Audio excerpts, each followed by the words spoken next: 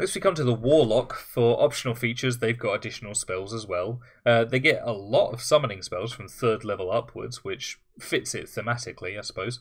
The Pact boon, the Pact of the Talisman, is here. You gain a D4 to a failed skill check a few times per rest, and while it's a nice flavour idea, it seems hilariously underpowered considered that this is worse than the Guidance cantrip you can gain as one of the 3 spells from the Pact of the Tome.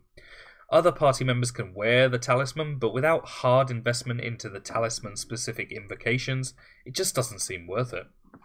There's Eldritch Versatility. When you level up, you can replace a cantrip, a Mystic Arcanum spell, or your Pact boon and any Eldritch invocations made ineligible by the switch. Out of all the anti-GIMP versatility features in this book, I dislike this one the most. You're not supposed to be able to reshape the dark blessings of an unfathomable eldritch power just because you're shifting the focus in your occult studies.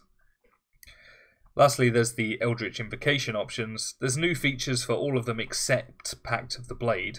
The Talisman have some protective features regarding saves and damage towards the wearer. The Chain allows your familiar to join fights as a more viable combatant. But my favourite are the Tome invocations. You gain new pages in your Book of Shadows that lets you add the names of willing participants, and then you can talk to them like Harry Potter does to Tom Riddle's diary in the Chamber of Secrets, and later on you can save them from death.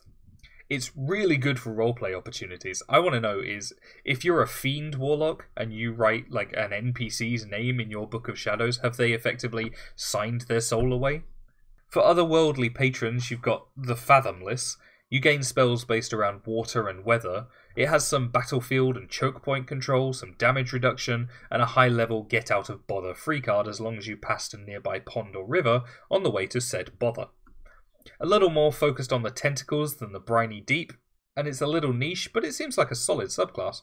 And it would allow me to make a patron of one of my favourite deities from the Book of Vile Darkness, Yethan of the Last Gasping Breath. There's also the Genie. You gain a damage buff and a vessel, read Magic Lamp. You would think this subclass would let you play as Aladdin, but oddly it more closely resembles a Pokemon, given that you can vanish into your vessel for a few hours at a time. If you're playing a sneaky character, you could take 1 level of the Genie Warlock and disguise themselves as a lantern or an ale tankard and eavesdrop on people in a room, because you can hear what's happening outside your vessel as if you had never left.